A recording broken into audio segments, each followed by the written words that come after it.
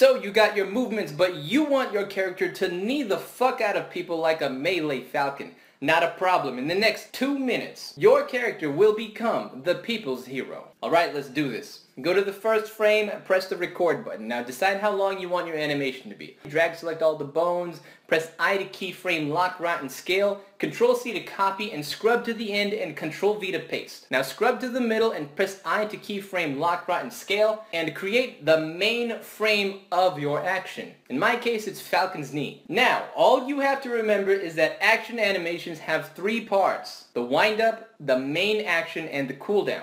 So right now we have a start, we have an end, and we have an action, but we do not have a wind-up and we do not have a cooldown. So scrub to the 25% area, press I to keyframe lock, right, and scale, and give your character a wind-up. It's whatever you think the character would have to do in order to prepare to launch the attack. In my case, I'm just going to have it crouch down a bit. When you're happy with your wind-up, scrub to the 75% area and create your cooldown. Press I to keyframe lock, right, and scale. In my case, just catching yourself landing from the knee. Once you're done with that, you will see that we have a pretty nice looking animation. But there is one more thing that we can do to make it better. And this, my friends, is the golden rule to beautiful action animation. The wind-up, main action, and cooldown should all have recoil motions. What do I mean by that? Basically, go to the main action, drag select all the bones, Control C to copy, scrub to the right a few frames, and Control V. Now we gotta give this frame some recoil. The recoil animation is basically the same pose, but a tiny bit in the opposite direction. So if the knee came out this direction, then the recoil should be going the other direction. Just a tiny bit though. Do this for the arms, the legs, the spine, and the head,